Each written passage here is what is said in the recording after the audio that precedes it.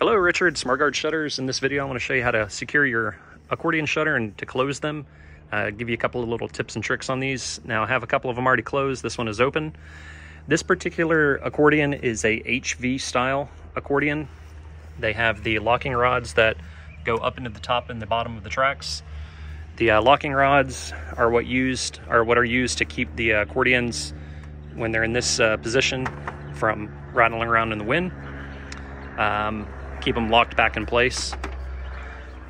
Some of the other styles that you might have are Velcro straps or little stoppers that go in the top or in the bottom of the track to keep the accordions back, but these have the locking rods. So in order to close these, you'll take your little thumb screw here, twist it, and this will disengage the pin from the top track. You're gonna do the same thing here on the bottom. Take the thumb screw, twist it, and lift it up. Now when you do this, especially on the one on the bottom, you want to go ahead and make sure that you twist this back. If you forget, it'll drop down, and the pin will drop down and make it a little bit more difficult for you to close. So I'm going to do this real quick on both sides and start pulling these to the center. Now in the center of the track, there's some holes on the top. There's 2 holes on the bottom and then 2 on the top. That is the holes for the locking rods. Now the lock in the center, this has a dust cap on it, but this is a turnstile lock. It's a keyless lock. So in order for you to engage or unlock this, you would just spin it like this. If you have a key, you'd put it in the hole, or in the keyhole, turn it, and it would disengage. If you push it, this is what will engage the pin through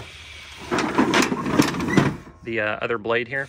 So one thing to note when you go to put these together, if you have the lock engaged, so this is currently engaged where the pin is coming through the back. If you go to put these 2 halves together, it's going to sit here and fight with you. You're not going to be able to get them together because this pin is keeping you from being able to slide this blade into this groove right here behind it. So you want to make sure that you have it unlocked. So in this case, I'm going to just turn the thumb lock. If you have your key, you put it in there and turn it. And the idea of what you're going to want to do is to get this blade to go into this groove behind, and then the same thing with this blade. You're going to go in front into this groove, and it's pretty easy. This particular shutter has a kind of a finger, I call it like a finger pull on the sides here, so you can kind of grab this with your hand and pull it forward. Same thing on this one, kind of grab them and pull them together, and when you pull them together, you'll kind of feel it click into place, and you know you have it. So right there, I pulled them together. Feels like it's secure. And then as you have them pulled together, keep some pressure on it, and then push that center lock in. That will engage it, and you can see it's not wanting to pop open, so we know we locked it properly.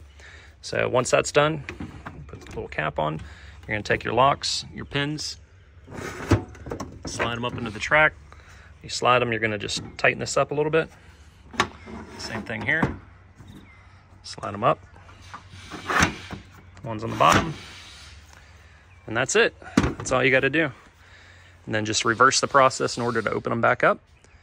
If you have any questions on this product, you can give us a call, 386-227-6295, or check us out on our website at smartguardshutters.com. Thank you so much.